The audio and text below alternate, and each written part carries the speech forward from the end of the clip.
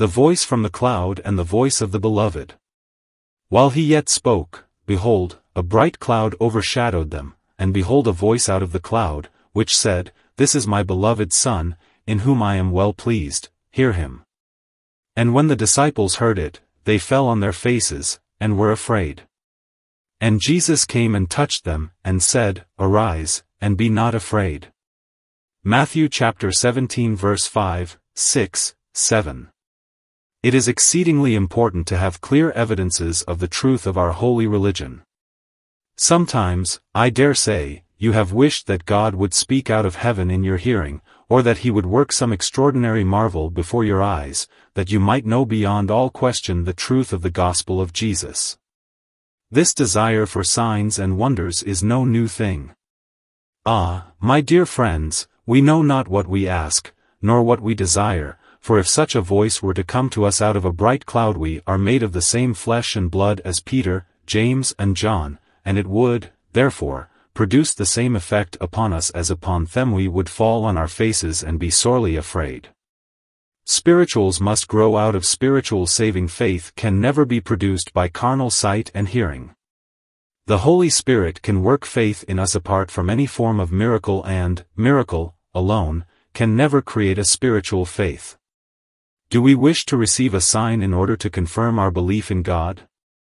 Suppose that we had it too, would soon need to have it repeated, for unbelief dies hard. I cannot tell how often we should need to hear the voice out of the cloud, but certainly life would soon become a misery to us, for we should be so frequently lying on our faces, so often cast into a swoon of fear, that we should be shattered, nervous and incapable of the ordinary duties of life. Like Israel at Sinai, we would begin to entreat that the Lord would not speak to us any more. The fact is that the voice of God, as absolute God, is too awful, too majestic for mortal ears, and the sight of overwhelming miracles would put such a strain upon the human mind that it is better for us to be without them. It is plain from the example of Israel in the wilderness that even the lowest form of grace does not grow out of frequent miracles, for the tribes fell into every form of evil, though they lived on miracles and even ate and drank the result of them. Not signs and wonders on the outside, but a new heart within is the grand cure for unbelief.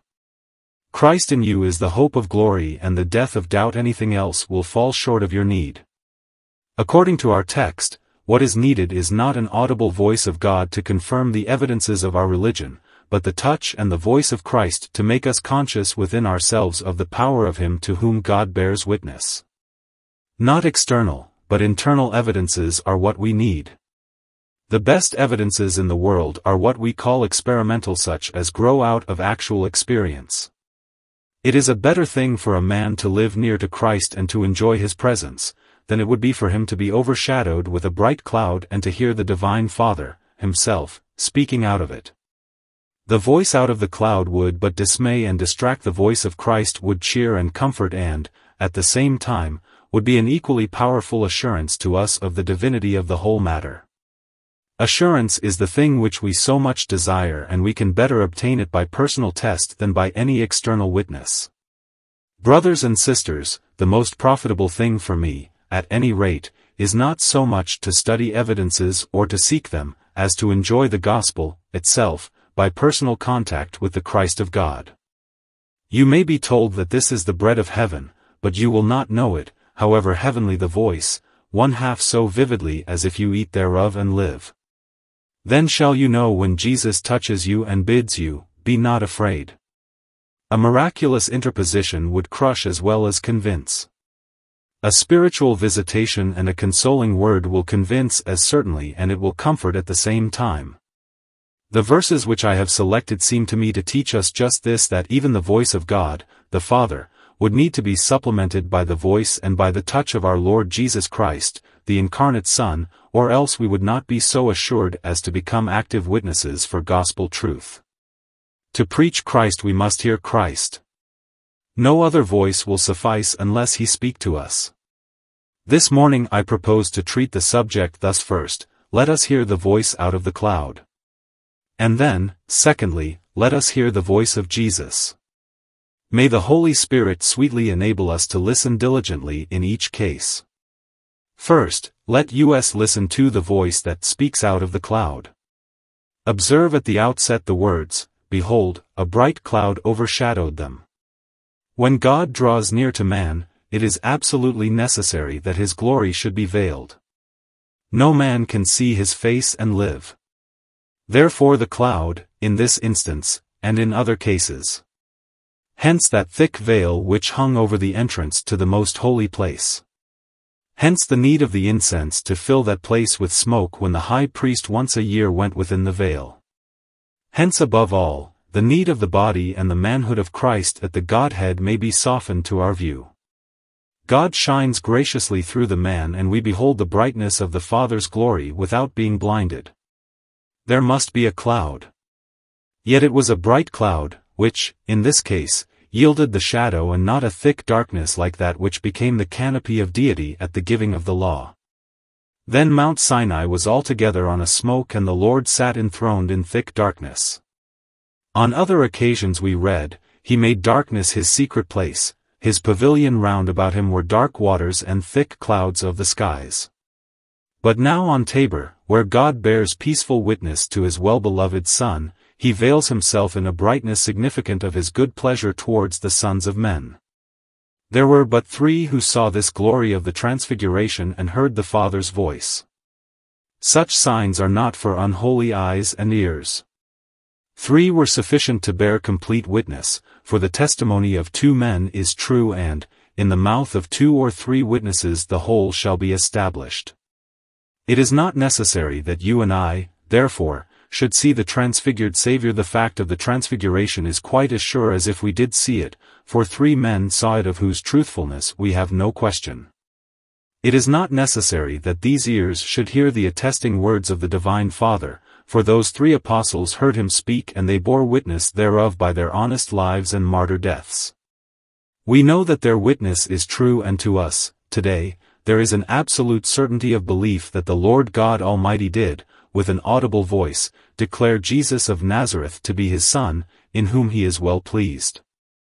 The testimony of honest men is all that we can have about most things, and we are accustomed to accept it and act thereon. In this case we may be as sure as if we had been there, ourselves, and had seen and heard. It is a very instructive fact that the utterance of God out of the cloud was made up of words out of Scripture. We are told, if any man speaks, let him speak as the oracles of God. And what honor has the Father put upon Holy Scripture here? He did but utter 3 brief sentences, and each of them might be called a quote. The Lord God is the master of language, for He is the creator of tongues. He need not, therefore, confine Himself to language used by prophets and seers in the volume of inspiration. But because He did so in this instance, we conclude that He intended to put special honor upon the words of Scripture. The occasion was most august, yet no better words are needed by the Lord Himself, concerning His own Son than those recorded in former ages in the pages of Holy Writ. First, the Father said, "This is my beloved Son." Turn to Psalm chapter 2 verse 7 and there you read, "You are my Son." Then the Father said, "In whom I am well pleased." Look at Isaiah chapter 42 verse 1 and there you will read of our Lord that He is called, "My elect, in whom my soul delights." This passage is quoted in Matthew chapter 12 verse 18 in a rather different form, "in whom my soul is well pleased," thus showing how nearly the words agree in all respects. Then comes the last word, "Hear Him," which is a repetition of Deuteronomy chapter 18 verse 15, where Moses says, "The Lord your God will raise up unto you a prophet from the midst of you, of your brethren, like unto me, unto him you shall listen." Or, as Stephen puts it, "Him shall you hear." The words of Moses are as much imperative as prophetic and contain the sense "hear Him." So that this voice of the Lord utters 3 Bible phrases, and surely, if the Lord speaks in the language of Scripture, how much more should His servants? We preach best when we preach the Word of God. We may be confident in what we say when we preach the truths of God in the words which the Holy Spirit teaches and endeavor to convey the mind of the Holy Spirit in His own words. I take it that the scripturalness of the divine witness is noteworthy and full of instruction. Coming to the words themselves, the Father said, "This is my beloved Son." This. As if he called their attention away from Moses and Elijah and said, "This is he of whom I speak to you. He is above the law and the prophets, he is my Son." There was a question among the Jews who the Messiah would be. They believed in the Messiah, but they did not know when he would come, nor where, nor how, and, therefore, when he did come, they made a mistake and missed him. Here the great Father points to Jesus of Nazareth, who is the Son of Mary as to his flesh, and he says, "This is my beloved Son." It is a word of demonstration and distinction by which he marks Jesus out from all others as his own nearest and dearest one. By this he also points him out as being present then and there, not as yet to come, but as actually with them, their master and friend. "This is my beloved Son." It is not a finger pointing into history, but a hand laid upon the true Messiah, who, in very flesh and blood, stood before them, of whom they afterward said, "We were eyewitnesses of his majesty." For he received from God the Father honor and glory, when there came such a voice to him from the excellent glory, "This is my beloved Son, in whom I am well pleased." And this voice which came from heaven we heard, when we were with him in the holy mount. In this very place, upon this tabor, Jesus stood among them, and the Father pointed him out, saying, "This is my beloved Son." They could make no mistake whatever about the person. The word of the Lord so distinctly pointed him out. While it thus pointed him out personally as being present, it separated him from all others and set him apart by himself as the sole and only one. "This is my beloved Son," and no one else may claim that title. Truly, other sons are the Lord's by adoption and regeneration, but none are such in the sense in which the Lord said, "This is my beloved Son." Beyond all others, and in a special sense, he is the only begotten Son. Unto which of the angels said he at any time, "You are my Son, this day have I begotten you"? We do not understand, we cannot understand the doctrine of the eternal affiliation of the Son of God. I suppose it to be well high profane to endeavor to look into that sublime mystery. A holy delicacy forbids, and, besides, the glory is too bright. We lack the eyes which could perceive anything in such a blaze of light. This, however, we may observe, namely, that Jesus is not the Son of God, so that the idea exactly tallies with sonship among men, for he is co-equal and co-eternal with the Father, and he is, himself, called, the mighty God, the everlasting Father. He is not of fewer years than the Father, for, in the beginning was the Word. Concerning this matter we may sing. Your generation who can tell? Or count the number of your years? Yet, doubtless, sonship is the nearest approach to the great mystery which could be found among human similitudes, and the word, Son, is the nearest description that could be given in human language. Hence the Father, looking at Jesus and at none other besides him, says of him and of him only, "This is my beloved Son." He says, "I proceeded forth and came from God." He is the only begotten Son, which is in the bosom of the Father. Oh, dear friends, how we ought to fix our gaze upon Jesus. His is a most singular personality, the wonder of wonders, for he is Son of God as truly as he is Son of man. Verily, he is man, and we err not when we think so of him, for he both suffered and died. Yet verily he is God, for he lives forever and ever and upholds all things by the word of his power. This is my Son. Moses and Elijah were his servants, only Jesus was his Son. By his being thus called, Son, we are taught that Jesus is of the same nature as God is, indeed, God. A man is the father of a man is not the father of that which he makes with his own hands, such as a statue or a painting. But a man is the father of another who is of the same nature as himself, and the Lord Jesus Christ is of the same nature as God, in all respects a true Son. The Lord Jesus Christ is equal in nature to the Father, and, therefore, he counts it not robbery to be equal with God, and he receives the same honor and worship as the Father, as says the Scripture, that all men should honor the Son even as they honor the Father. He that honors not the Son, honors not the Father which has sent him. A son bears the likeness of his father, and assuredly the Lord Jesus is described as the brightness of his Father's glory and the express image of his person, so that he said, himself, "He that has seen me has seen the Father." He is the image of the invisible God. In him is the Godhead better seen than in all the works of creation.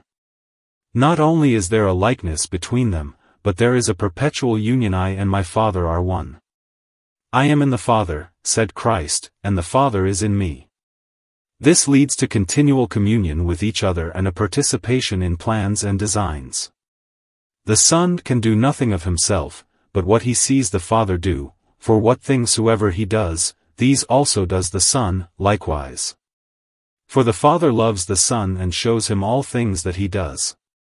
The Lord Jesus was forever in the bosom of the Father, and he says, "All things are delivered unto me of my Father, and no man knows the Son, but the Father, neither knows any man the Father, save the Son, and he to whomever the Son will reveal him."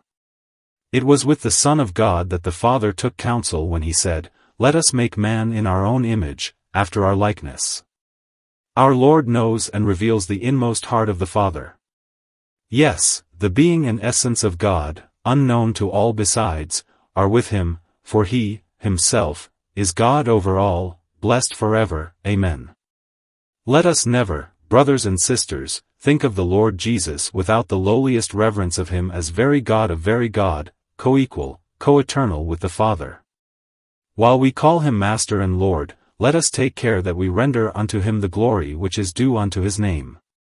There must be no trifling with him, nor with the things which he speaks, for he is Lord of all, and to him every knee shall bow and every tongue shall confess that he is Lord, to the glory of God the Father.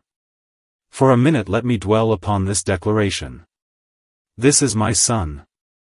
Does it not teach us the great love of God to us guilty creatures? He spared not his own Son. You perceive the love of Abraham to God when he is ready to offer up Isaac at the Lord's bidding. Remember the words, "Take now your son, your only son, Isaac, whom you love, and offer him for a burnt offering." This is just what the great Father did for us. And yet we were his enemies, living in alienation and in open rebellion against him. Hear, O heavens, and wonder, O earth. He spared not his own Son, but freely delivered him up for us all. Herein is love, not that we loved God, but that God loved us, and sent his Son to be the propitiation for our sins. What gratitude this should create! What devotion it should bring! This is my Son. When you see Jesus on Tabor or on Calvary, you see God giving himself to us, that we might not perish, but have everlasting life. Does the Father say, "This is my Son"? What a Savior this must be! How confidently may you and I trust him! If the Lord Jesus Christ is no common person, but nothing less than God, himself, who shall doubt his power to save? If he is God's only begotten Son, how safely we may trust our soul's affairs in his almighty hands. He is, indeed, a Savior, and a great one. It pleased the Father that in him should all fullness dwell. What an intercessor we have! So dear to him with whom he pleads, for he is his beloved Son. What a sacrifice we have that may cover all our sin, for he gave himself for us, an offering and a sacrifice to God, for a sweet-smelling savor. However black our sin and however deep our despair, we may readily rise out of it and say, "Verily, there is salvation here." If the Son of God has made his own person the price of our redemption, then we are, indeed, redeemed, and none can hold us in bondage. One thing more is worthy to be noted here. If the Father says, "This is my Son," observe the graciousness of our adoption. With such a Son, the Lord had no need of children. He did not make us his children because he needed sons and daughters, but because we needed a Father. The infinite heart of the Father was well filled by the love of the only begotten. There was enough in Jesus to satisfy the love of the divine Father, and yet he would not rest till he had made him the firstborn among many brethren. Herein we ought to exceedingly admire the grace of God. Behold what manner of love the Father has bestowed upon us that we should be called the sons of God. When a man is childless and desires an heir, it may be that he adopts a child to fill the vacancy which exists in his house. But the Heavenly Father had no such need, for he says, "This is my beloved Son." Our adoption is, therefore, not for his gain, but for our sake is a matter of divine charity, arising out of the spontaneous love of God. Thanks be unto the Father evermore. Do you remind me that I have left out one word? The Father said, "This is my beloved Son."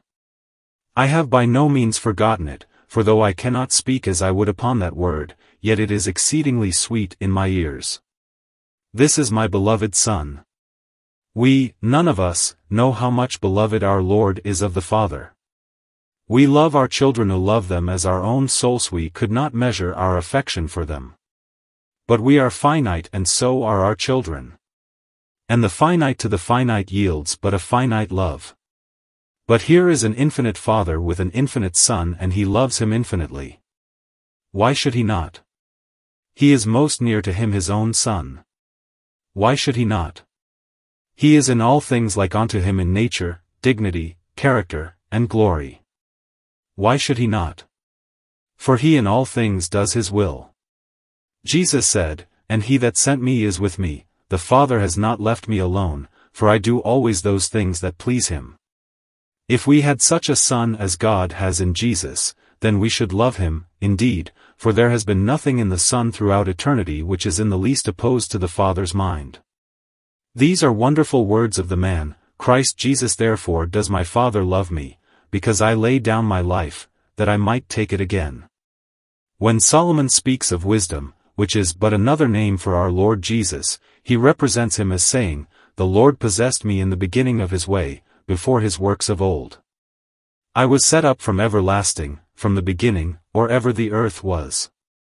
When he gave to the sea his decree, that the waters should not pass his commandment, when he appointed the foundations of the earth, then I was by him, as one brought up with him, and I was daily his delight, rejoicing always before him. He has been in the bosom of the Father from of old, and when he left the bosom of the Father it was to do his Father's will and to be obedient to him even unto death. His will and his Father's will are perfectly joined together in one spirit and, therefore, we cannot fathom the depths of love which are indicated in these words which came from the Father who himself is love. He, looking at his own Son, says plainly, "This is my beloved Son." Oh, that we might have grace to trust without wavering in this glorious Son of God. Permit me, now, to introduce to you the second of the sentences in whom I am well pleased. I have heard it quoted, "with whom I am well pleased." The alteration cannot be tolerated. It robs the language of half its sense. True, God is pleased with Christ, but that is not all that he says here. He is pleased in him, which means not only that God is eternally, infinitely pleased with Jesus Christ, himself, but that God, himself, is reconciled and pleased as we view him in his Son. I thought this over last night till my heart seemed ready to dance for joy, for I thought then, however much I have displeased the Father, my Lord Jesus, who stands for me, has pleased him more than I have displeased him. Mine is finite sin, but his is infinite righteousness. If my sins have vexed the Lord God, yet Christ's righteousness has pleased him more. I cannot be more than finitely displeasing to God, but Jesus is infinitely pleasing to him, and if he stands in my place, then the pleasure which the Father derives from his Son is greater than the displeasure which he has ever felt towards me. My brothers and sisters, how displeased the great God has been with men. He said that it repented him that he had made men upon the earth. That was a striking expression which is used in Genesis chapter 6 verse 6. It grieved him at his heart. He seemed to grow so weary of man's wanton wickedness that he was sorry that he ever made beings capable of so much evil. Yet he is so well content with his beloved Son, who has assumed our nature, that we read of him, "The Lord is well pleased for his righteousness' sake, he will magnify the law and make it honorable." Isa. chapter 42 verse 21. The Lord looks down upon those who are in Christ with an intense affection. He loves them even as he loves the Son, for that is the meaning of this word, "in whom I am well pleased." All who are in Christ Jesus are pleasing to God. Yes, God in Christ looks with divine satisfaction upon all those who trust his Son. He is not only pleased, but well pleased. If you are pleased with Jesus, God is pleased with you. If you are in the Son, then you are in the Father's good pleasure. Out of Christ there is nothing but divine displeasure for you. Concerning you who are out of Christ, it is written, the Lord will take vengeance on his adversaries. Who can stand before his indignation? Who can abide the fierceness of his anger?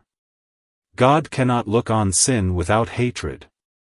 He says of sinners, my soul loathed them, and their souls also abhorred me. There is no peace between a Christless soul and God, neither can there be. But when a poor sinner, by faith, enters into Christ, then such is the Father's delight in Christ's person, that he delights in all that are in him. Jesus said, the Father himself loves you. God is pleased with every hair of Christ's head. The meanest member of Christ's body is delightful to the Father. If I am pleased with a man, I am not angry with his foot or with any part of him. So, then, if I am a member of Christ, if I am joined to him by a living, loving, lasting union, then I am well-pleasing to God, because Jesus is well-pleasing to him.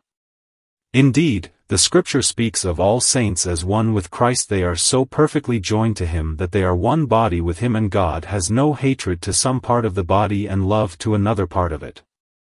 Is Christ divided? It cannot be. The Father is well pleased with the entire mystical body for the sake of Jesus Christ its head. I wish I could speak at length upon this, but I might weary you upon this close and sultry day, when your spirit truly is willing but your flesh is weak. Oh, the charm of this voice of God! Each word has a divine emphasis upon it. It is not the voice of man, but of the Eternal, himself. This is my beloved Son, in whom I am well pleased. Consider, next, the third word, which is, hear him. Listen to what he says, remember it carefully, endeavor to understand it, heartily accept and believe it, confidently trust in it and cheerfully obey it. All these precepts are wrapped up in the expression hear him, as we could prove if there were time available. Hear him. It is as if the Father said, you need not hear Moses any longer, hear him. You need not listen to Elijah any more, hear my Son. There are thousands of priests in the world who say, hear us. But the Father says, hear him. Many voices clamor for our attention. New philosophies, modern theologies and old heresies revived all call to us and entreat us to listen, but the Father says, hear him. As if he said, hear him and no one besides. Does any man claim to be a successor of Christ? The Father speaks of no succession, but bids us, hear him. If Jesus were dead and his prophetic office extinct, we might hear others, but since he lives, we hear the celestial voice rolling along the ages and distinctly crying, hear him. Beloved brothers and sisters, do not hear me as though I spoke of myself, for I have no more claim upon your attention than any other man. I speak faultily, for I know but in part and prophesy in part. So far as I speak my own mind, I speak in vanity. But if I speak the words of Christ and the truth of God which the Spirit of God has revealed, then it is no longer I that speak, but Christ, himself, that speaks. And then you are bound by the word from the Father, which says, hear him. Oh, to be content with hearing Christ and letting other voices go away into eternal silence. Is he God's Son? Then hear him. Is he God's beloved Son? Then hear him. Is the Father well pleased with him? Then hear him. Is the Father well pleased in him, and with you in him? Then hear him.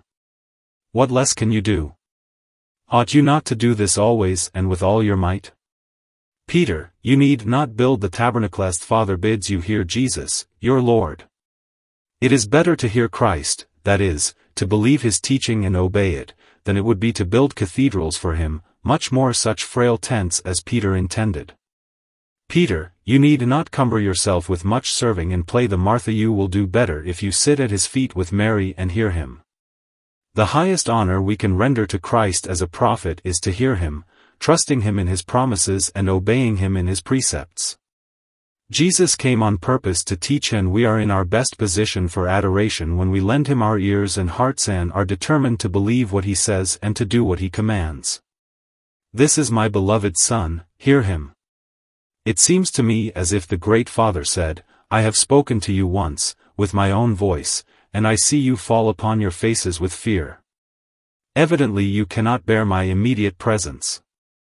I see your faces white with fright, you lie prone upon the ground, stiff with dismay. I will speak no more directly from myself, I have made my beloved Son your mediator, hear him. The psalmist David said, The voice of the Lord is powerful, the voice of the Lord is full of majesty. The voice of the Lord shakes the wilderness, the Lord shakes the wilderness of Kadesh. Is it not gracious on his part that he should no more speak with us, himself, but reveal himself by his Son, whose name is, the Word of God? Remember what Israel said at Sinai to Moses, the typical mediator, speak with us and we will hear, but let not God speak with us, lest we die. To this the Lord replied to Moses, They have well said all that they have spoken. The Lord recognized at once the need of a mediator, and he finds us one in the person of the well-beloved, as he says, hear him. It is like Pharaoh saying to those who came for corn, Go to Joseph. This day God says to men, Come not to me, at first go to my Son. No man comes to the Father but by Jesus Christ his Son. I will not speak with you, for you are but dust and ashes, and you would be overwhelmed by the thunder of my voice. Hear him. Blessed ordinance of that gracious one who knows our frame and remembers that we are dust.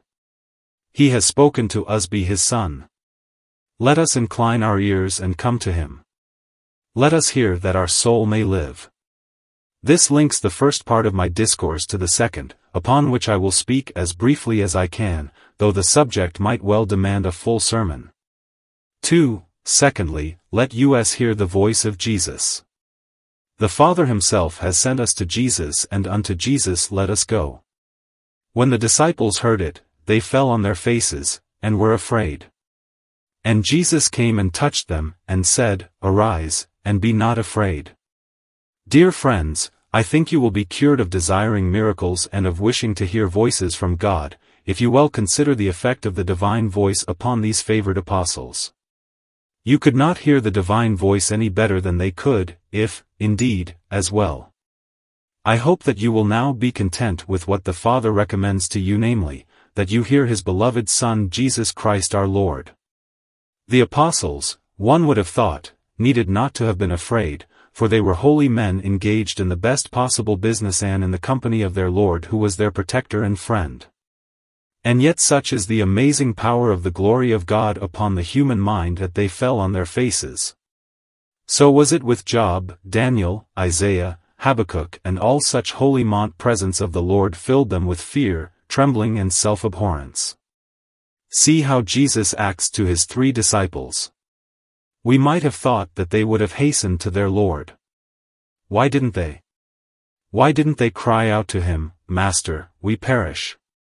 Why didn't Peter say, as he did on another occasion, If it is you, bid me come unto you? No, they are overpowered, bewildered, confused. The glory of the Lord has laid them on their faces as dead, and they are terribly frightened. Then the incarnate God, their Lord and yet their brother, interposes his sacred ministry. First, he comes to them. Wycliffe's version puts it, he came near. He approached them, for any distance is painful when a heart is afraid. Jesus came near to the frightened 3.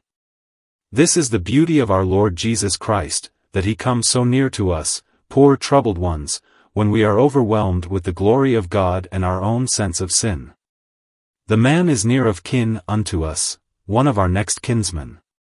God, the glorious, must always be far off as to our weakness, however near he comes to us in condescending grace. He is in heaven and we upon earth. He is the Creator and we are the creatures of an hour. The Lord Jesus comes so very near to us because he bears our nature and is bone of our bone and flesh of our flesh. We may be familiar with him and yet incur no censure. Little children climbed on his knees and he said, Suffer the little children to come unto me. We feel that we may come where children are welcomed. Yes, we rejoice that when we cannot come to him, our Lord Jesus comes to us, and when our weakness makes us fall upon the ground, he stoops over us to help us up. His sympathy makes him quick to draw near and calm our troubled breasts. When a child falls, how fast the mother runs to set it on its feet again. Yet she is no more in haste than Jesus, who leaves not his own to remain long in their distress. He draws very near to his poor, fainting, swooning disciples. He will not leave them comfortless. He will come unto them. He is the same Christ, at this hour, as in the days of his flesh. He is still in the habit of visiting his people and manifesting himself to them as he does not to the world.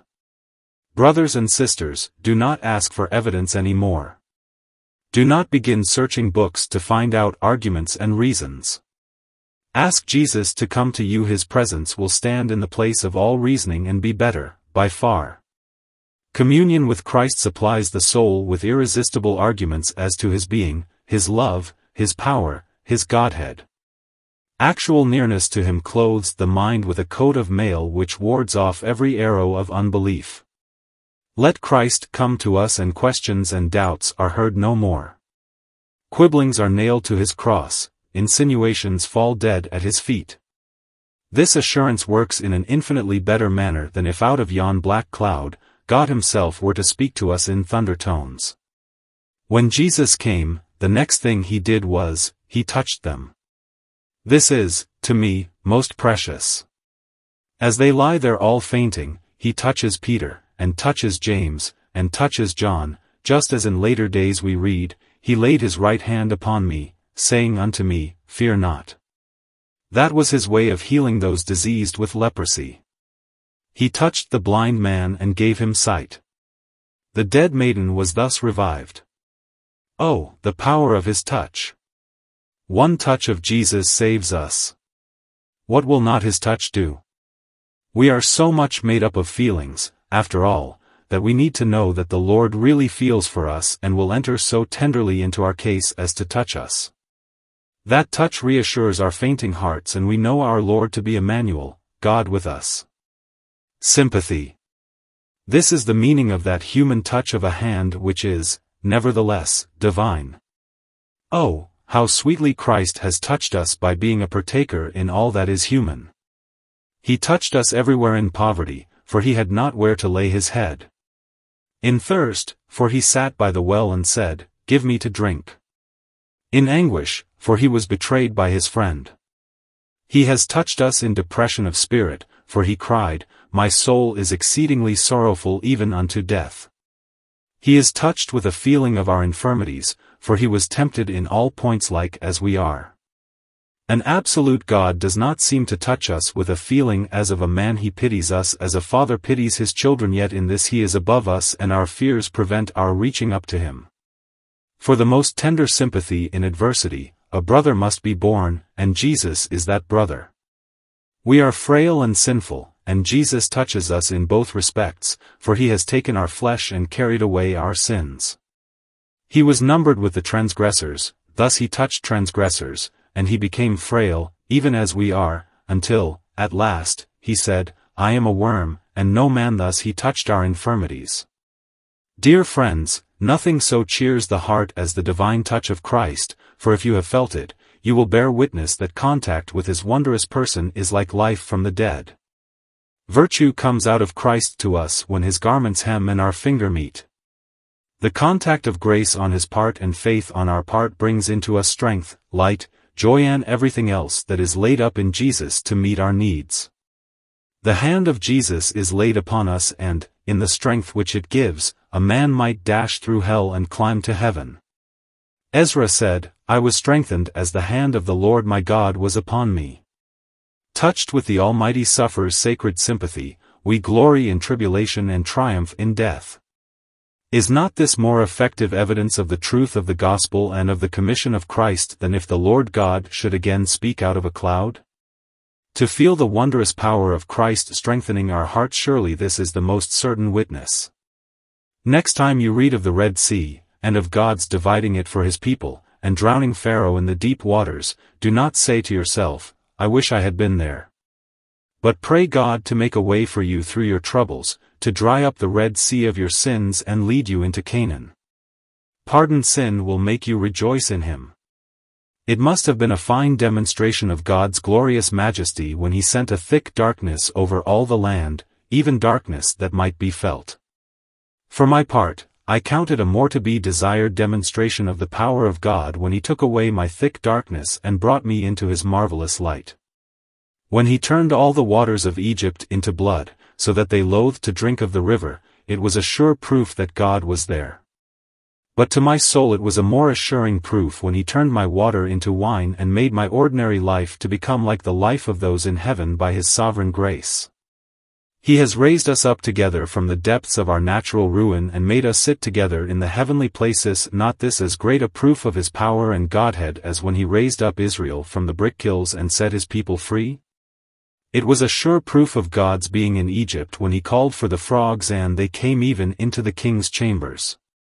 But what a proof of his being with us is given to our mind when the Lord sweeps out of our soul all the frogs of fear that used to croak within us, even in the king's chambers of devotion and communion. We could not worship God for their croaking. We were defiled and disturbed with doubts and fears, but when Jesus comes and clears them all away, it is a surer proof and more effectual to the heart than 1,000 plagues could be. So there were two actions of Christly sympathy. Jesus came near and he touched them. But always the great thing with Jesus is his word. He spoke to them. He is the Word of God, and as the Word he proves his Godhead. Where the word of a king is, there is power. Jesus, after he had touched them, said, "Arise, be not afraid." Precious words. Arise, be not afraid. When the word of Jesus Christ comes with power to our discouraged souls and we are made strong in confidence, then we are persuaded of the truth of the gospel. When we are disabled from the divine service through fear, and Jesus renews our strength by saying, "Arise," so that we are able to work, again then do we believe and are sure. The joy of the Lord is our strength. Whenever the blessed Comforter reveals Christ to us so that we are cheered and made glad in the midst of our tribulations, then we need not ask for signs and wonders, nor for voices speaking out of the clouds. It is enough, the truth is sealed in our consciences. The voice of Christ is far better than all other manifestations, for it does not leave us swooning with fear, but sends us out to fight the battles of the Lord. This is the sum of what I have spoken to you. Ask not for signs and wonders which God will not give. But, hear him. Listen to Jesus by faith, and your personal experience of his presence shall be to you all that you need by way of assurance. Live on Christ, live in Christ, live with Christ, and this shall be better to you than visions or bright clouds, or celestial voices, or all supposable evidences. This shall make your spirit leap and your heart rejoice till the day breaks and the shadows flee away and you see God, even the Father, face to face in glory. May the grace of our Lord Jesus Christ be with you always. Amen.